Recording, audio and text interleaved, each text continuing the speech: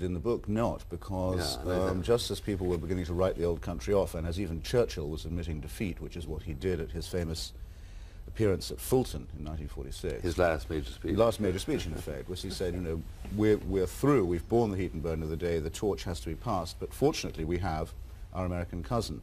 And the British spirit, as it were, must enter this new and young and vigorous body, and that will give us a further say and a further lease on life. And the first stage in doing that, really, of course, was what someone well known to you, James Burnham, called the receivership into which the United States took the British Empire. If you look at where American foreign policy is now concentrated, from Pakistan to Palestine and so on, it's an inheritance from the British Empire.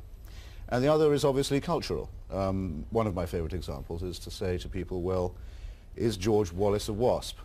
And people say, not really, no, he seems rather a vulgar chap and so on. But I say, but he's very white, extremely Anglo-Saxon, very Protestant were the things about George Wallace. You say, is William Buckley a WASP? They say, absolutely, he's what's meant by WASP. And I say, well, white enough, but in fact Irish and Catholic in provenance. So WASP is a term of class as well as of ethnicity in America, and that's impossible to understand unless you understand the special way in which America is appealed to by the British imagination.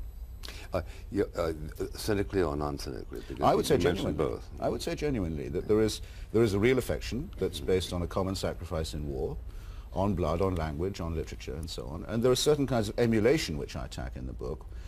I think a rather pathetic sort of showbiz attitude to the British royal family, for example.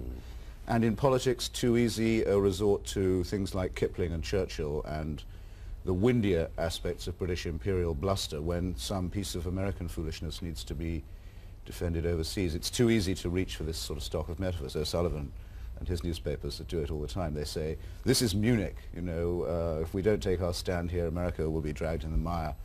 They appeal to the Churchillian, the John Bull spirit. So we vanquish the Falkland Islands. Well, exactly, and the Malvinas go down and so forth. And but this is testimony to an extraordinary durability of English imagery and culture in America, even though it's been mutated in this slightly suspect way.